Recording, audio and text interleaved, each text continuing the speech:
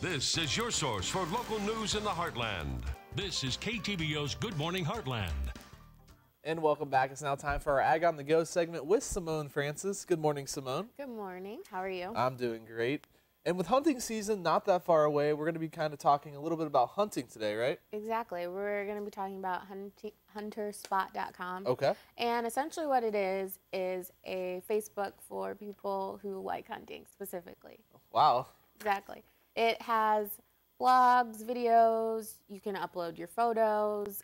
There's a special section for devoted to sharing recipes and Nice. things like that. So anything you can imagine to deal with hunting, it's all there for you.